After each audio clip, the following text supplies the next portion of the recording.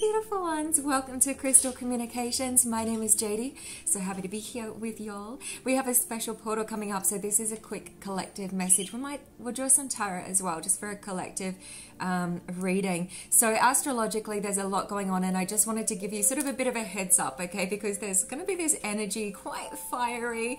All right, think Mars energy, sort of a little bit warlike, okay, and it's in regards to any and everything. Okay, so the way that this frequency will show up, and it will show up for each and every one of us, you know, it could be in your social media, the conversation you have with someone in the store, or your friends or family, thoughts, you know, it's going to show up for each of us differently, but you're just being asked to, because there's quite an important portal coming up on the 21st, to rise above. Now, I am all for expressing emotion. If you feel anger, you know, express it, as long as everyone's safe, happy, you know, at core and well, you know, there's no problem with expressing the full extent of our emotions. However, for this particular little play of events, I am getting the message to sort of, yeah, you can feel into those emotions, but take on more of an observer role just for this particular week. You know, you can get into the inspired action, I mean, and always take inspired action, but you can get into the full logistics of all that anger, whatever it is you want to express. Okay, I'm always like, it's so important to express our emotions, but just for this week, I want you to be able to really just take the role of the observer or the alchemist, where you are holding the balance and the peace. And I'll tell you why. It's because it's going to be amped up even more, because there's a very special portal happening on the 21st, and wouldn't they love for our energy to be here in the midst of, you know, turmoil and things like that. Okay, of course they would, because it means that the frequency of the earth, it's basically just lower density energies where they get to reside. And as we raise, as the collective consciousness raises in the age of Aquarius, as we return to that full extent of light and love, the truth of who we are, okay, then it's like those shadow energies don't get to reside or sort of play out as much as they would like to, if at all. So here's an example. I brought a crystal sphere. What is it? Why, it's a crystal. You remember the labyrinth? David Bowie, bless you, we love you. Oh my God. You know, anyway. So rose quartz sphere, okay, imagine this is the globe, beautiful Mother Earth, and really Mother Earth is the prize. She always has been. Here we all are. The truth of the energy is there's love, there's eternal love, peace, and compassion. And as we raise the frequency of the crystalline globe, and this is from our own crystalline structure, and yes, also your crystals as well that you have, sweethearts, really work with them, especially this weekend on the 21st. Okay, it's like each of you as light workers, and that's exactly who you are, you're on the path, that's why you found this channel, right? It's like you're holding this light frequency, you're one of the chosen ones. Okay, it's like you are of a mission of spirit, and it's you resonate this higher light consciousness, Christ consciousness, and so you hold this place on the energetic grid of the globe, this crystalline grid, and in doing so you raise the frequency of the collective consciousness, and in doing so you also reverberate this out to those around you, to the energetic field around you, and in doing so you create heaven on earth. You create the portals, the timelines that are in alignment with the higher consciousness, with true love. Okay, so your passion and your light is very much needed always, you know, but particularly for this week, because this portal is very special. And with these energies, if they can sort of create this, sort of encapsulate the consciousness, you know, like imagine we encapsulate this and we're like, no, you're not going to reach that light, you know, you're going to feel like this, you know, then everything else gets affected. You imagine sort of like a net, right? If one part of the net gets pulled down, then it all sort of gets pulled down here, okay? I know, they're even like, how do they know this stuff? How do they work it out? But it's because we remember, because we're in the age of Aquarius, and we've awakened. We have for a very long time, and some of us never slept. Okay, so here we are, you know, age of Aquarius, and it's just becoming even more powerful. It's like your light and beauty is remembering. It's very beautiful. There's this positive outlook that's coming forward. But as I was saying, if you can connect to the ley lines of the earth. Now the ley lines hold a high power frequency, this is going to amp up even more. If you can be with Mother Earth, like put your feet on the earth, this is really going to help on the portal of the 21st. Or if you can go into meditation, if only for a moment, and remember those sacred places that you have visited, either in dream space, in material realm, or in that memory, that soul DNA memory that you have, or either within meditation or within, like, you know that you've just been there, or it has a resonance for you. Connect to those places that feel a home in your heart. This is going to do so much more. This is going to do so much for the collective, okay, when you're in this place, rather than in a place of trying to battle, you know, any of these sort of Mars-like energies that are playing out this week. So just know that it's not so much like a test, it just is what it is. Just be like, all right, so protect your light, protect your peace, and protect your love. And I would also truly recommend work with rose quartz crystal as well. Look at this, I have this beauty in the store. It's a little carved crystal moon. It comes with like this light base as well. These are beautiful. Work with rose quartz. You can sleep with a piece of rose quartz under your pillow or in your bed, carry it with you. But any crystals really are raising the frequency of the energetic grid. Crystal quartz, all of them are gifts, gems from Mother Earth, okay? So really work with them this week. And yeah, there's a lot going on in the world, but rather than going into the fear or the negativity of what could happen, just for this particular timeline, for this particular portal, I want you to, you know, see it as a task, see it as a mission to go, I'm going to push through into the positivity. Like, I'm just going to force myself. It's sort of like, you know, and I think I've mentioned it before, when we smile, okay, it releases endorphins directly from the brain, okay? And you imagine you're driving a car. How do you get that car to go? You put your foot to the pedal, okay? That's what you do. You need to know how to drive the car to make it go. Well, your body is like a vessel, physical vessel. How do you make it go? How do you resonate higher? How do you get into that frequency of love? Just do this. Force yourself. You know, the car doesn't just, you know, it's like sometimes we've got to force our foot onto the pedal, okay? So it's just working out those tips, tools, and tricks, like working with crystals that affect the energetic grid of the body as well, that allow you to connect to the truth of who you are, which is peace and love. That is your truth. Yes, we do get to experience other frequencies. We do make other choices that sometimes put us out of alignment with ourselves, or they put us on a different path. That's all part of the journey. And then we lead each other back to peace and to love. Okay, so just for this week, just because it is, you know, a bit of a special time that's happening, all light warriors are being called to connect to Earth, or connect to that frequency of peace and love on the 21st. Mark it in your diary. Yeah, I know, it's a big job. It is a big job, you know, to try and think positively in a time when there's just like, there's a lot of, you know, possibilities. There's a lot of like paranoia. And honestly, those are the two sides. It's like, it almost goes from like passion and love to paranoia and seclusion, and there's sort of no in between, right? But there is, and love is the in between. It's love is the rainbow. The heart chakra is the rainbow between the hearts. Yeah, it's so good. Cacao, who makes it? She's so amazing. I'll write it in the comments. She's so amazing, guys. It's so delicious and really easy to make, because now they use the smaller cacao granules. And I also mixed in a little bit of coffee. I did, because, you know, well, my mom drinks instant coffee, and so when I have instant coffee, it makes me feel so much closer to home.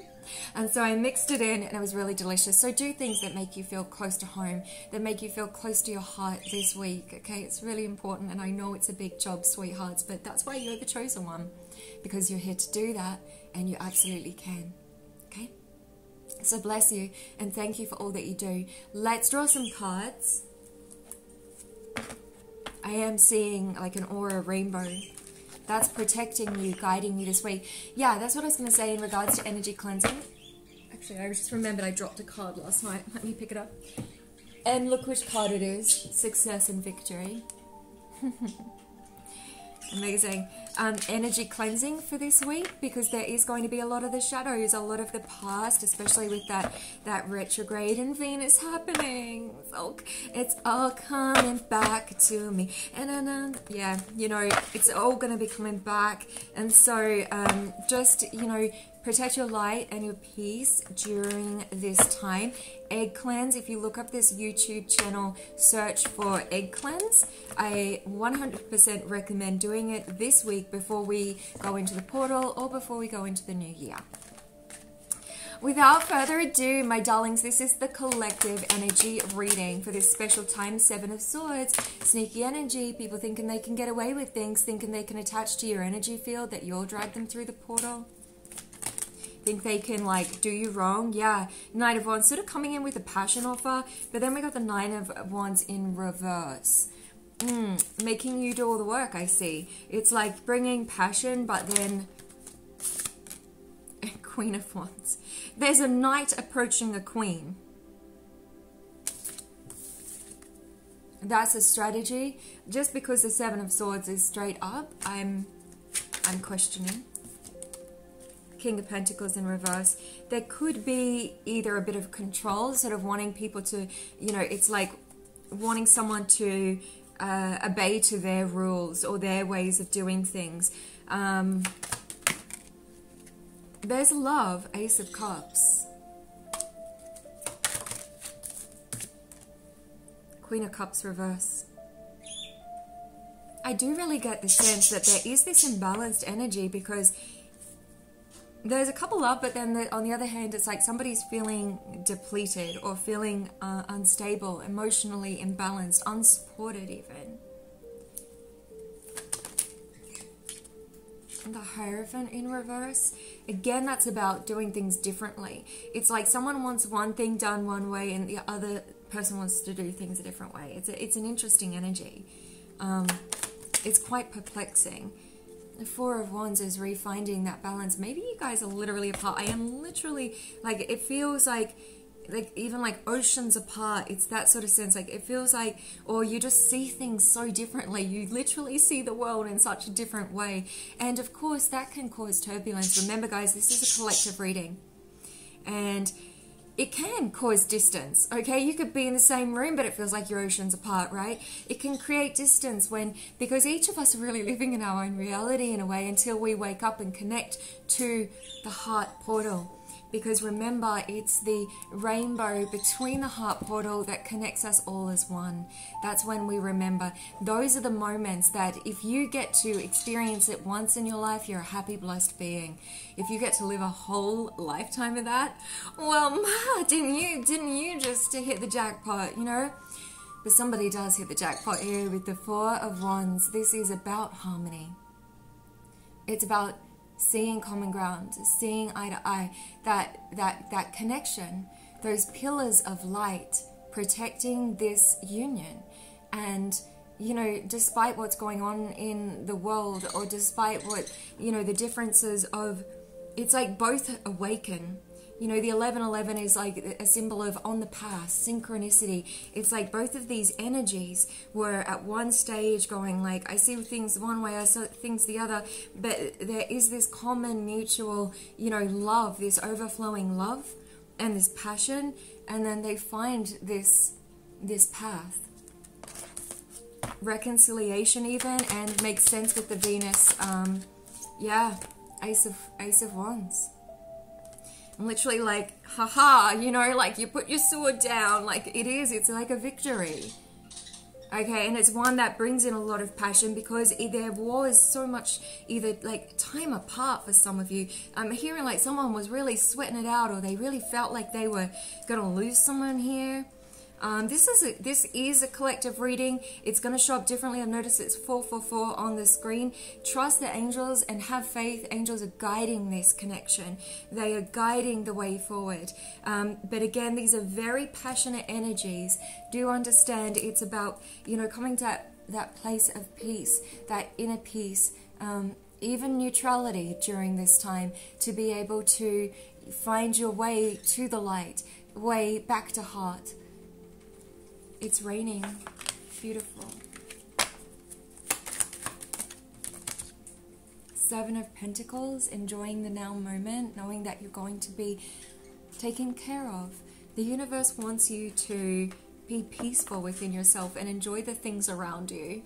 Like, there's someone, like, you might have, somebody's doing like crafts or something, and Spirit's like, you're really good at that. Like, they really want you to enjoy it. I can literally see like a table with like paints.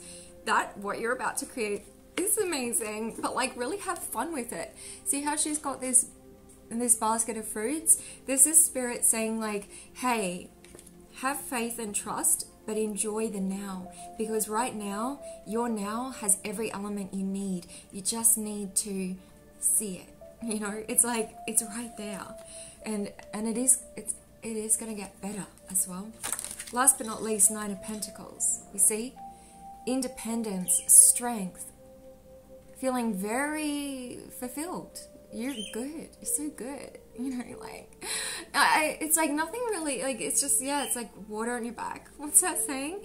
You know, it's like, it is what it is. You know, you're good, and nothing's going to shake this. No shadow's going to come in and shake this peace and this love. I mean, it can try. It can try to bring in shadow and disrespect, but it just keeps getting better and better for you, my love. 9 to the 10 of Pentacles. Abundance. Abundance in all areas. Yeah. Patience, you know. Hanged Man. Seeing things in a new light, a new perspective. The light is within. Yeah, it's like when you notice how amazing your now is, like really enjoy the cup of coffee. It's just a cacao and a coffee.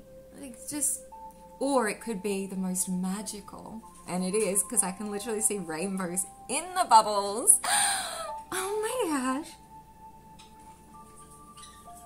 You know, the most magical, and it is. And I feel like you're about to have like the most magical moments that connect you to that rainbow bridge of your heart. 7 of Wands, defend your light. This is defending your peace and your light, my loves. That's what the mission is for this week. Let's get one final card. I love you so, fam, so much. Last but not least, what did we get? The High Priestess. Alright. You heard the word. This is a message, a collective message for the chosen ones, for the light workers, the High Priestess, the magicians, the magic makers, the alchemists. You know who you are. You know who you are. The Spirit knows who you are. So connect to your light. Okay, you're the alchemist for this week, and you are so needed and so loved, and they know your name. I'm hearing you're very admired. So bless you, you know, with the energy cleansing that you're doing, and the, you know, the sending, you know, choosing that higher possibility, positive thinking. It's like all the tools in your toolkit. It's not easy work, and you've been through so much to be able to be the High Priestess. This is of high honor. You have a position of high honor. So remember that. Remember who you are. Bless and forgive, all on the path, but protect your light. Protect your peace. I love you so much. You are so needed. Let's do this. And I'm going to go do a reading for Gemini, I think, was requested. There's going to be a very instant awakening, I heard, of the throat chakra that's coming through.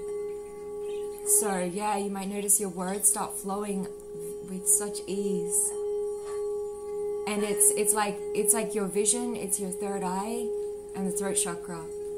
Yeah, gorgeous.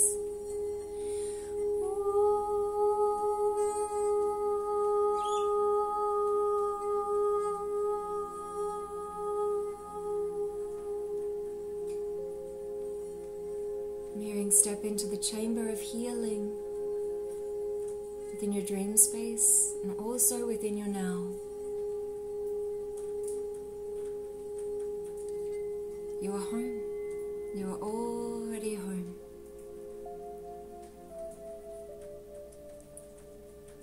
There is such joy, there is such laughter, there is such love and happiness. It's on the horizon. It's coming on in. I love you so, fam. Ciao for now. Bless, bless, bless. One more thing. Just remember the first card that came out. High Priestess knows. Okay? She knows. And it's a journey. But this is healing. This is alchemy. Transformation. The transition into the age of Aquarius. I love you. Ciao for now. Bless.